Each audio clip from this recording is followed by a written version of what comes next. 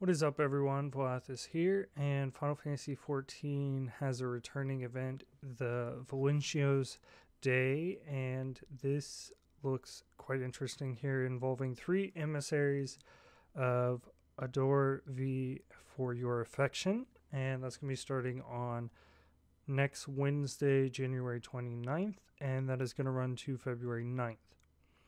And it's looking a little different here. It's going to start in Redania as well at the amphitheater. And the main thing about this is going to be Lizette's 3 proteges that we're going to have, and you're going to pick from them. So we have Astrid, Regalt, and Bert.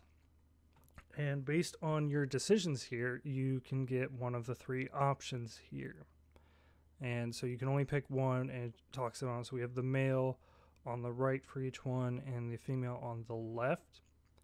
And the item rewarded upon the completion of the quest, of course, will be based on your gender. Now, while it is based on the faction that you choose, it does say here that it can be dyed to resemble the other ones. And Final Fantasy XIV has been kind enough to show us the dyes that you'll use.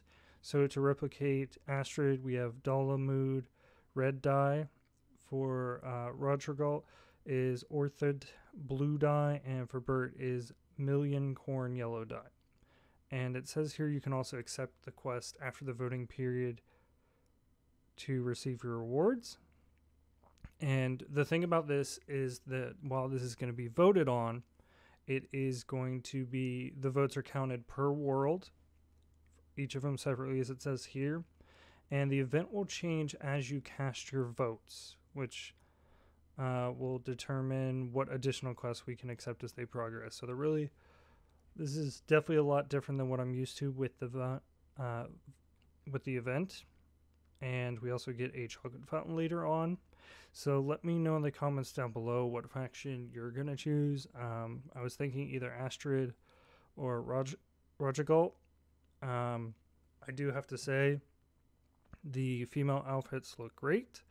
With the guys, I like most of it. I'm not sure how I feel about the hat, but it does work with the piece here. I really do like the vest with the tie, and I'm curious, even though they have told us which dyes to replicate the factions, I have a feeling we can dye it other colors, so you could maybe represent a different faction if you want to. But I like the idea of this.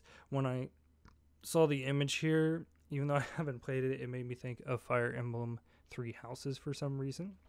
So if you enjoyed this video, don't forget to hit the like button. As well, once again, comment down below what faction you're going to be choosing. And if you're new to the channel, don't forget to hit subscribe, as well as ring that bell. And with that being said, my name is Volathis, and I'll see you guys next time. Goodbye.